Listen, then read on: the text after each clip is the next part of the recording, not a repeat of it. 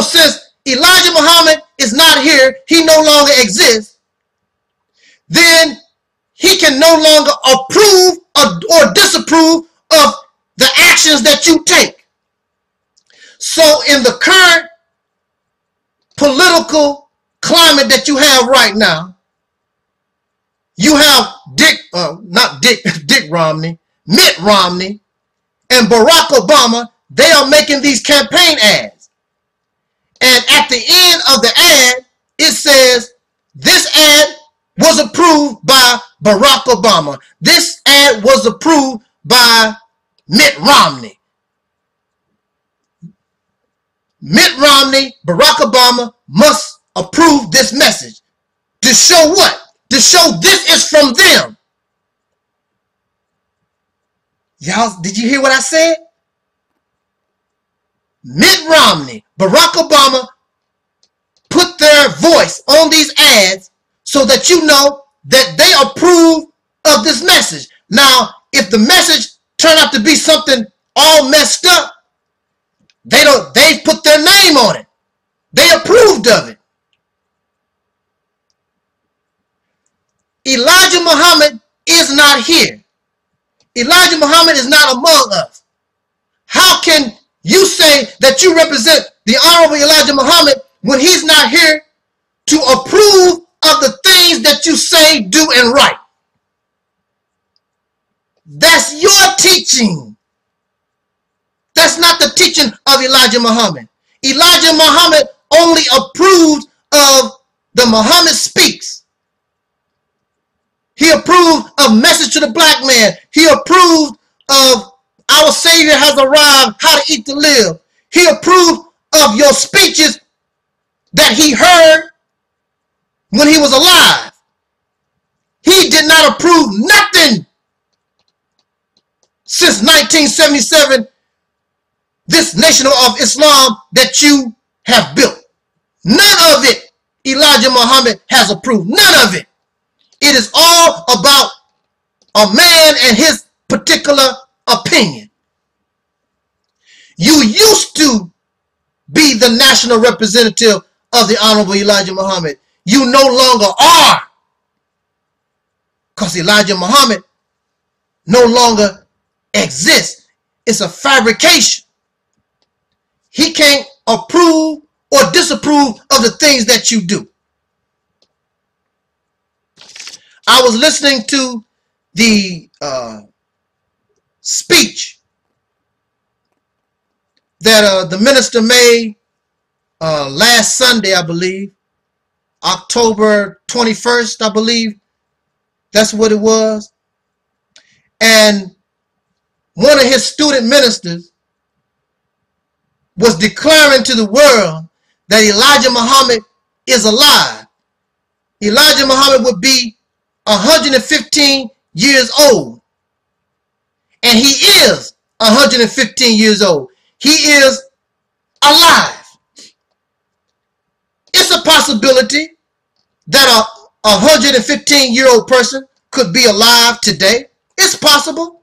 And he said that so-and-so is over 100, and so-and-so is over 100, and this person is over 100. But the problem here is they never have been declared deceased. And you have never had any contact with Elijah Muhammad. Have you seen Elijah Muhammad lately? Have you talked with him? Have you seen Elijah Muhammad in a dream? Minister Louis Farrakhan does not claim to personally talk to Elijah Muhammad. He's seen Elijah Muhammad. In the United States, under law, I believe that after 7 years, you are declared legally dead. So until you show clear, convincing, and overwhelming evidence that Elijah Muhammad is alive, then you are teaching a lie. That's falsehood. That's spookism. That's mystery crap. And that's something that Elijah Muhammad taught against. Elijah Muhammad never taught that he was the Christ of the Bible. the real Jesus being raised from the dead. Elijah Muhammad only taught that he was the last messenger of Allah. And the last messenger of Allah is higher than the prophet Jesus or this Christ person. I don't understand where you're getting this from. But see, that's what happens when you get religious-fied. All kinds of stuff is thrown back and forth to try to support some type of agenda. What is your agenda? Because this is not Elijah Muhammad's teaching. Elijah Muhammad taught us a form of reality, not more spookism and spirituality and divinity. That's not in his teaching.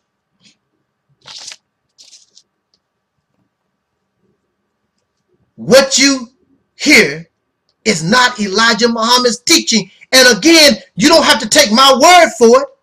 Study the messenger, everything Elijah Muhammad left. Study it for yourself. Brother Farrakhan glorifies himself in an arrogant manner, like he is the ultimate authority on Elijah Muhammad. Yes, you spoke for Elijah Muhammad. You represent Elijah Muhammad. But at the same time, here you are with your chest all out. I represent Elijah Muhammad. I'm sitting in his place and all like this. Why would he? I know y'all gonna keep getting angry at me. Why would Elijah Muhammad want you sitting in his place when you left him? You left the teachings of the Honorable Elijah Muhammad. You went back to drinking and smoking and probably whoremongering. Who knows what you did?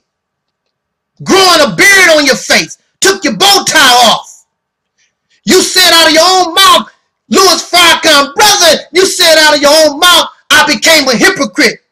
What's so special about you that God would choose you to sit in Elijah Muhammad's place?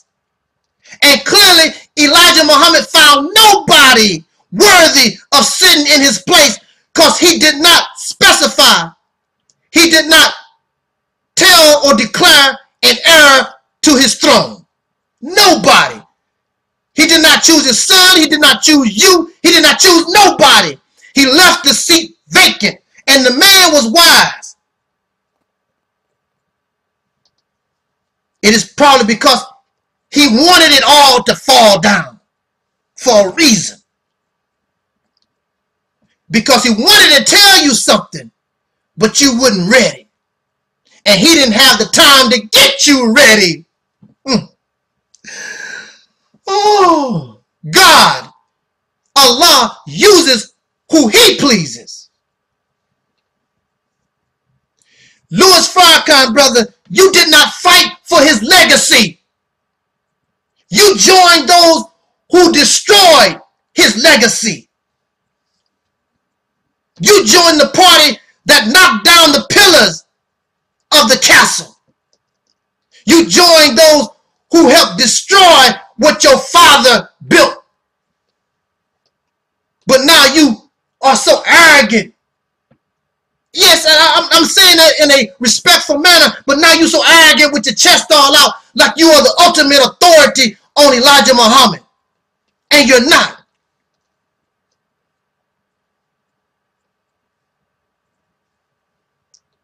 Oh, man. And see, this is why. Since 1977, the time you decided to rebuild the nation of Islam, and that's a good thing. Oh, it's a good thing. Ain't no doubt about that. People should give Brother Minister Louis Farrakhan his credit and stop trying to lambaste. Stop being jealous and envious. He's a good man at heart. Things happen to people. We have to be careful how we judge folks. Because see, I did not walk in Louis Farrakhan's shoes. I did not walk in Malcolm's shoes. I don't work. The only shoes I can walk in is my own shoes.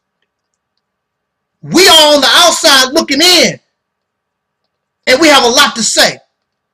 I can't judge Louis Farrakhan. The only thing I can do is try to guess certain things.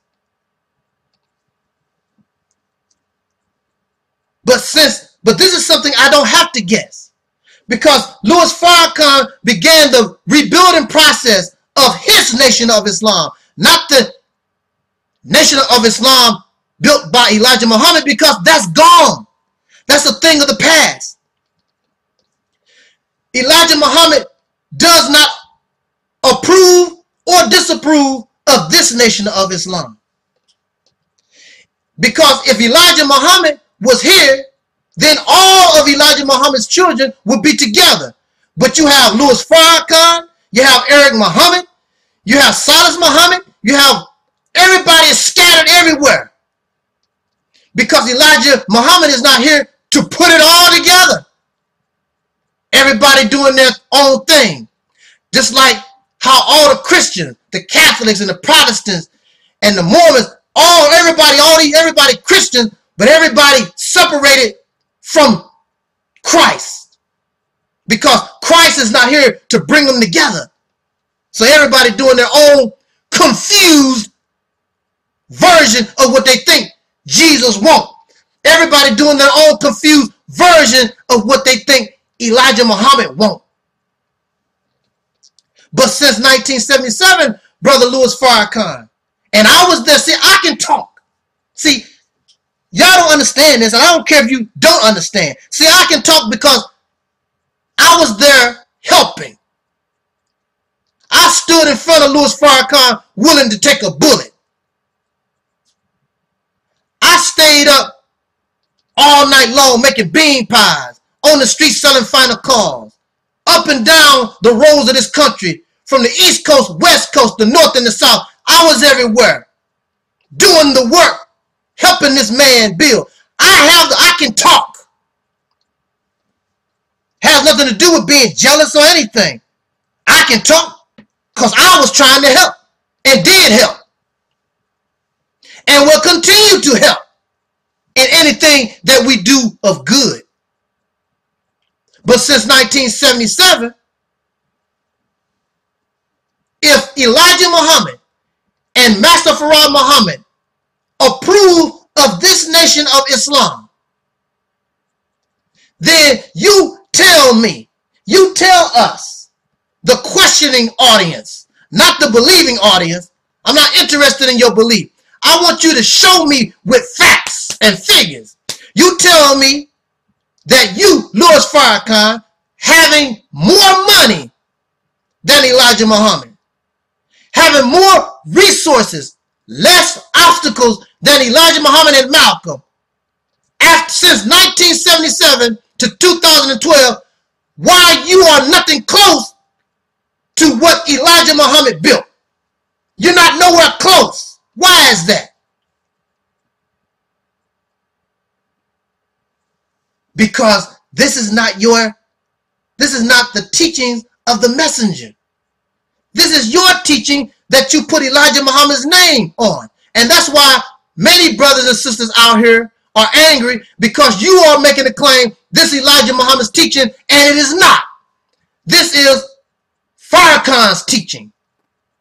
And you are selling Farrakhan's teaching by tacking Elijah Muhammad's name on it, just like they sold the new gospel by placing the names of Jesus' so-called apostles to be the authors of the New Testament when they were not.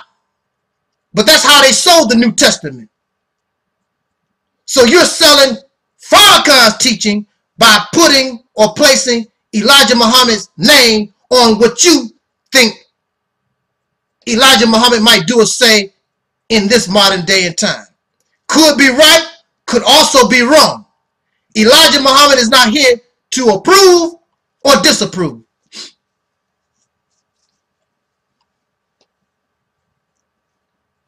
Because Elijah Muhammad no longer exists. And you cannot show with clear, convincing, and overwhelming evidence that he does. That's something that y'all chosen to believe. Now,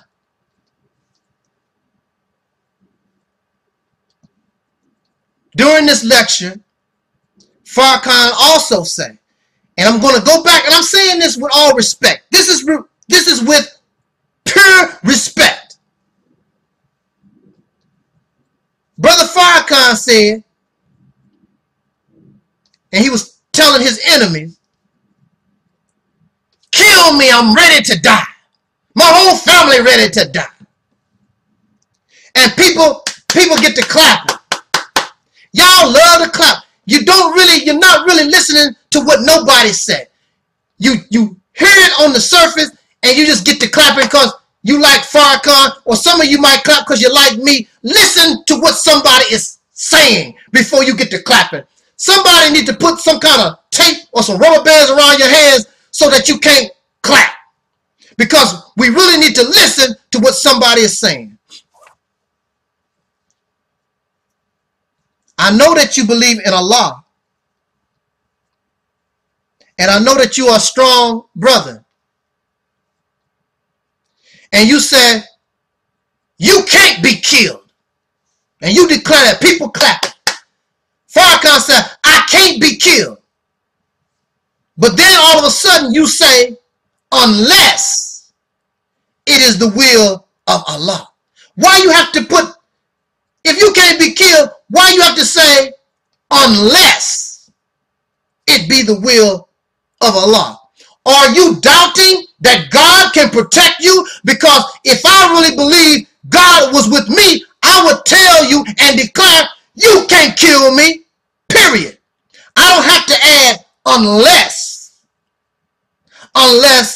I'm not sure, unless I know that what I'm talking about is some bull. Because if God, why can't God protect you? If God created the heavens and the earth,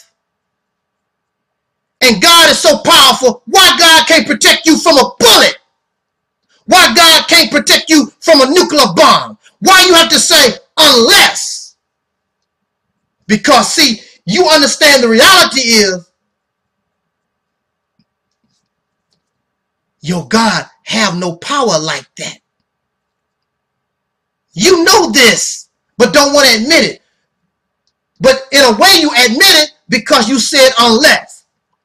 There's no need to say unless. Just tell America, just tell Russia, just tell them hateful Negroes out in the street, you can't kill me, period. Because God is with me. Don't say unless. Why God can't protect you? You shouldn't have to say unless. Unless it's God's will. And why would God want you to die? Why would God want you to be killed? Tell me that. That's the next question. Why would God want you dead? Unless it's his will. To be a martyr? Do you know how many martyrs there are? We have had millions of martyrs. Was that God's will? The reality is this God can't protect us. You have to take matters into your own hand. You have to get the same weaponry